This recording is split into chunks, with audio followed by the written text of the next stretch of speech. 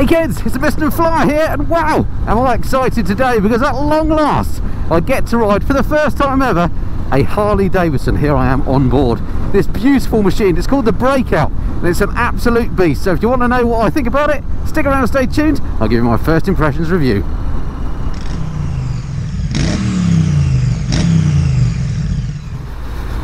Okay, so this is a big day for me because for some reason, Harley-Davidsons have passed me by and I've never actually ridden one until today. Now, I've been riding on this stint for about 10 years and I've ridden all sorts of bikes, as you may know if you've watched other things on my channel. And Harley is the one major manufacturer that I've never ridden before. I don't know why that is. I've got absolutely nothing against Harley. I'm not one of those Harley haters. I love all motorbikes. So I'm really chuffed to have a go on one today. The reason why I'm riding it is because I had to take my Speed Twin into Watford Triumph for its first service. Its first annual service, I should say. And there is now a Harley dealer right next door. So it just seemed too good an opportunity to miss, to go there and not have a go on a Harley. So I spoke to the salesman there, Cameron, very friendly guy, who was more than happy to let me have a ride of any of the bikes that they've got on demo there. So do go and check them out if you're in the Watford area. Got amazing selection of bikes. Anyway, back to this one. As I say, this is called the Breakout, and this is the well, it's just a beautiful looking bike that Harley describe on their website as a sort of a cruising chopper. So it's got a really raked out front end, as you can see. So I was a little bit intimidated about how it would handle, but actually it goes around corners okay. It's a little bit odd. It's got a really fat back tyre, as I'll show you when I do the walk around. So the handling is a little bit unusual, but it's not terrible by any means. Now I'm not a fan of feet forward riding, and of course this is a feet forward bike, so that is what I'm finding more confusing. There are a few things that you have to recalibrate yourself for when you jump on a Harley, it transpires. First thing, once you've got used to the feet forward thing, is the indicators. It's a bit like old BMWs. Look, you've got a button on the left for the left indicator and a button on the right for the right indicator. When it works, you just have to reprogram your brain. So basically you press it to select an indicator, you press it again to cancel it, or if you forget then it does auto cancel apparently. So you really do have to manhandle it round to make it lean over and go around these corners. So riding position then, I'll go through all the usual stuff. Riding position, as you imagine, sat bolt upright, really wide chopper-esque handlebars on here. Comfortable riding position, legs splayed out the front. Feet down there, look, massive brake pedal, massive gear lever. Lovely colour this one as well. So yeah, riding position is really comfortable actually. It reminds me very much of the Rocket 3 that I rode a few months back. You are sat bolt upright, the seat is nice and sculpted, but it feels quite hard. I think over time, in my case, I would probably, that might upset my back just because all your weight is on your coccyx as opposed to leant forward on the pegs on a more conventional bike. But yeah, the riding position is very nice. If you ride cruisers, then this will feel beautiful to you. So I picked this up from the dealer in Watford. I don't know Watford at all well, so I've come out of Watford, headed up the M1, gave the bike a bit of a try up there, and I just wanted to sort of settle into the bike before I got talking to the camera. So here I am now in Hemel Hempstead, which is an area I know a little bit better, and I can get to try the bike on some more country roads, having now tried it on the motorway and of course through town. Both Hemel and Watford are busy places, but through town no problem at all. In fact, I did a bit of filtering in Watford. That showed how confident I was feeling. And the reason I was intimidated to get on the bike is because it's this bike weighs something, well, it's over 300 kilograms. As I say, I'll go through the spec, and that's a heavy bike by anyone's calculation. But you sit so low down on it, your feet get such a good purchase on the ground, it's not intimidating at all in that respect. More intimidating is probably the Milwaukee 8 engine. It's a big old V twin, 114 cubic inches, as our American cousins like to do, and that translates to, I think it's 1.8, actually, well, 1863cc, so 1.8 litre bike plus. And he puts out something like 94 brake horsepower though, and as is often the case with these sort of bikes, it's all about the torque on here. When you wind it on, It absolutely flies. I won't demonstrate it here in a 30-mile-an-hour zone, but up the M1 just now, the thing absolutely rocketed on. So the engine then has got loads of shove, and it sounds absolutely beautiful as well, purring away.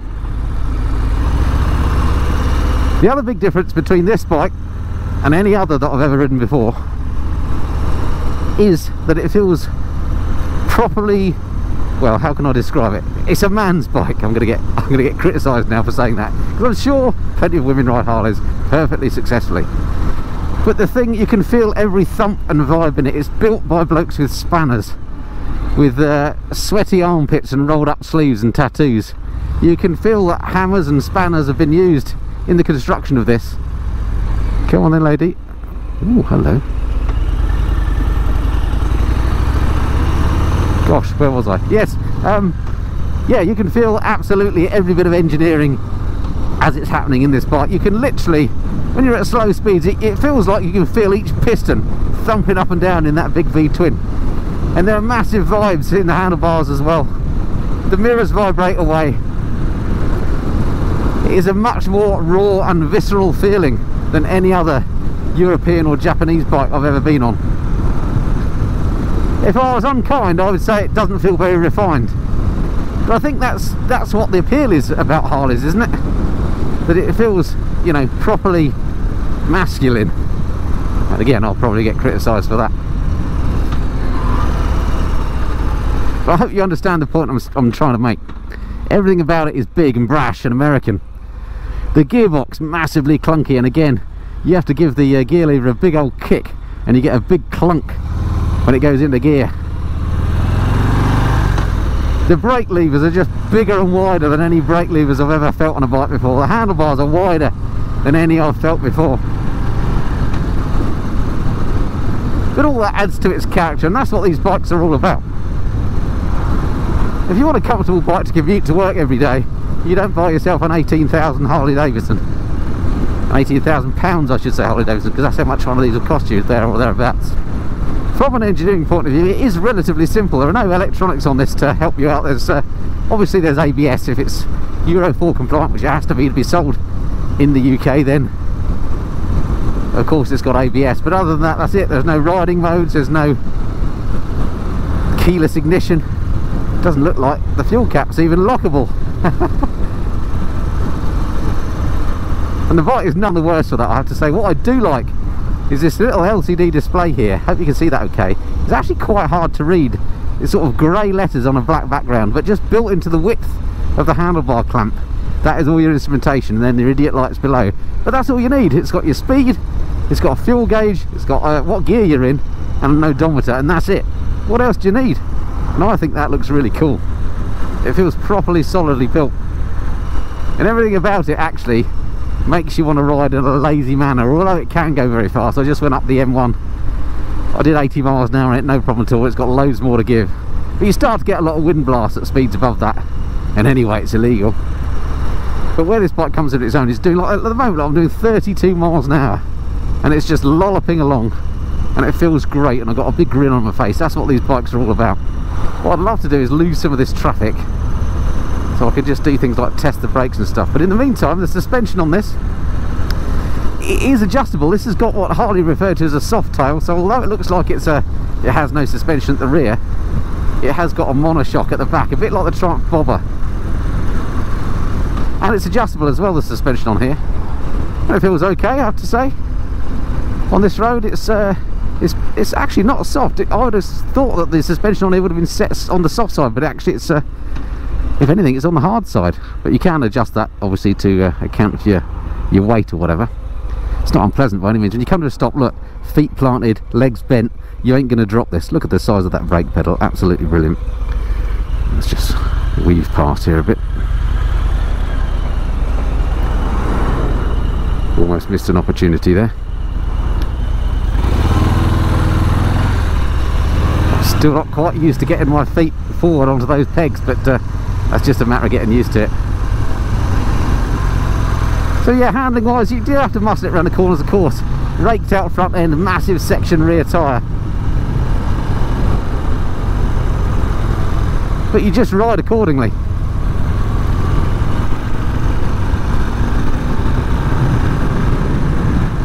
Okay, so nothing behind me now. Let's just test that front brake. Okay, front brake is a bit weedy, to be honest. Takes some stopping this bike, and it's only got a single disc on the front, which is a bit strange. Let me just try the rear brake as I come up to the speed camera. Actually, the rear brake is very, very good. So yeah, rear brake better than I thought. Front brake not as good as it perhaps should be. Let's just slow down a bit here. Right, what I'm hoping to do is to pick up one of my usual little test routes that I haven't ridden for ages actually around here. But it takes in all sorts of roads, and it'll give me a good chance to do the walk around as well. I can't wait to show you what this bike looks like. No matter what you think about Harley's ride, you can't argue with the looks. They look absolutely amazing, at least to my eyes they do. Maybe it's because I'm getting old. But it really is a work of art, this particular bike. The gearbox on here, as I say, very positive. You know when you've got it in gear or not. There's a big clunk when the gear is engaged. The clutch, not that light, but you know, it works fine. It does make you work a bit, this bike. There's nothing about it that's, you know, it's not doing anything for you. Well, I'm just waiting to get up to one of the other roads that I'm looking for. The switch gear, let's talk about that. I have to say I love the switch gear on here. It's proper switch gear, proper switches again. You can feel when they've been engaged. It's none of that printed circuit board stuff. Proper switch gear that works, I like that. The mirrors on here, really short stems, and I think they look great as a result.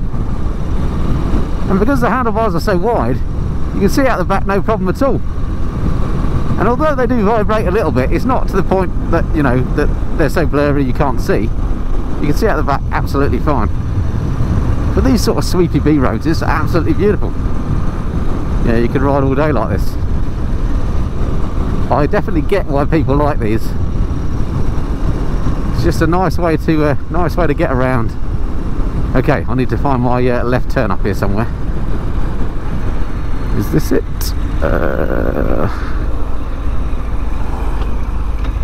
Don't know if it is actually, but let's go down here and see what happens. Okay, so this is Ash Ridge now, which is a lovely National Trust owned area. Lots of walks and things through here. Bit of gravel on the ground, I've got to be a bit careful. But nice place to come. And again, a good chance to test the bike on these sort of back roads as opposed to the urban stuff that I've been riding on. This display, although it's really neat and I like it, it's quite hard to read actually. Particularly if the sun's behind you. It's got a glossy screen on it, and that can obliterate it. At the moment it looks fine.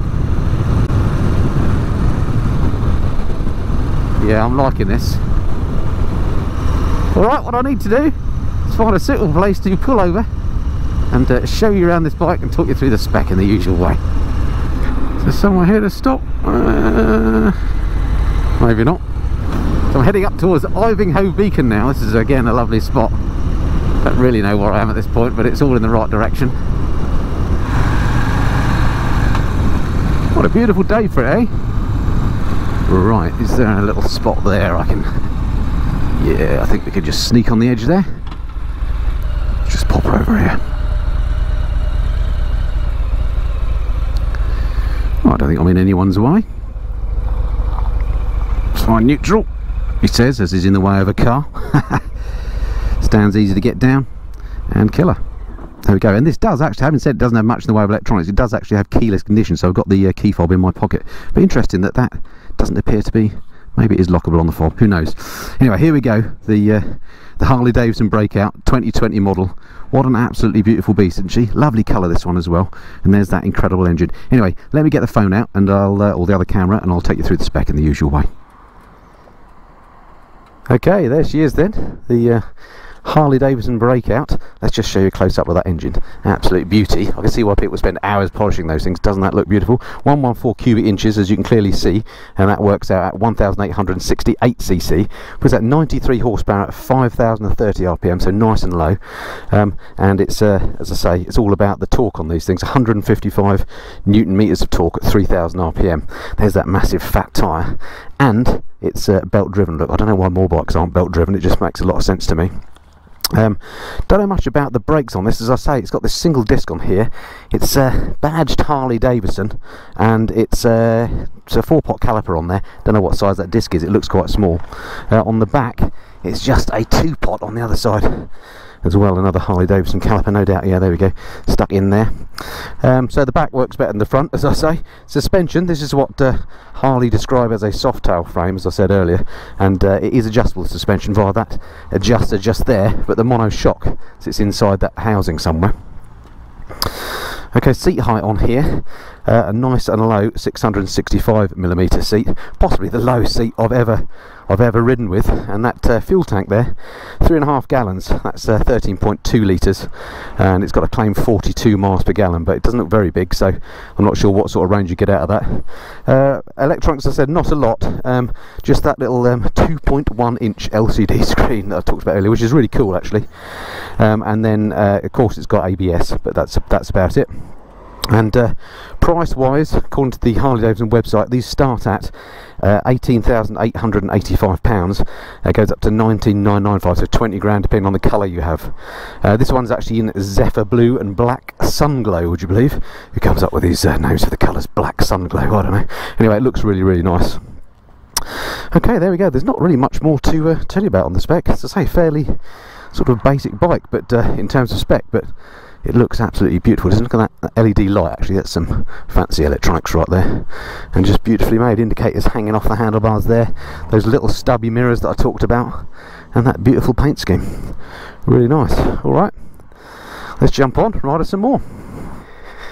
Well, what a fantastic way to start my Harley-Davidson career, to break my Harley-Davidson duck, as it were.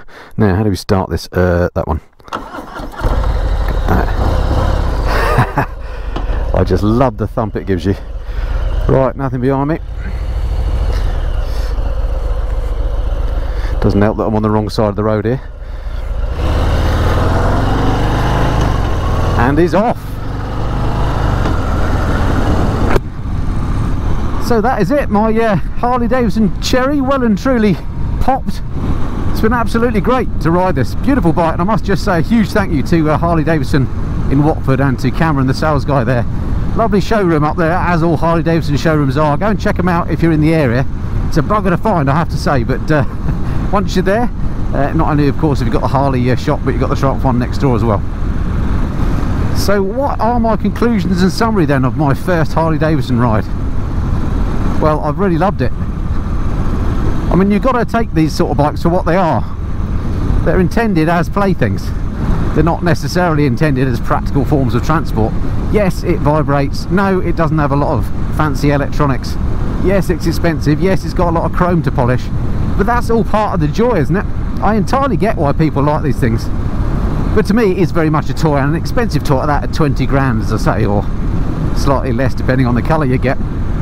But not really anything to not like about the bike, given the type of bike it is. I mean, you either get on with the feet forward, sat bolt upright position, or you don't. Personally, on a long ride, I don't get on with that. But for short blasts and cruises for up to an hour, the sort of thing you're likely to do on a Sunday afternoon on one of these, if you're a Harley owner, then absolutely brilliant. Everything else about it I love. I love this little display. The mirrors work well. It looks beautiful. It sounds beautiful. It's a work of art. It feels properly mechanical. I really love it. And I guess overall the thing is, it gives you a big beaming grin on the inside of your helmet, and that's what motorcycling is all about, isn't it? That's the most important thing. So there we are. I hope you've enjoyed that at least half as much as I have. It's been an absolute cracking ride out today.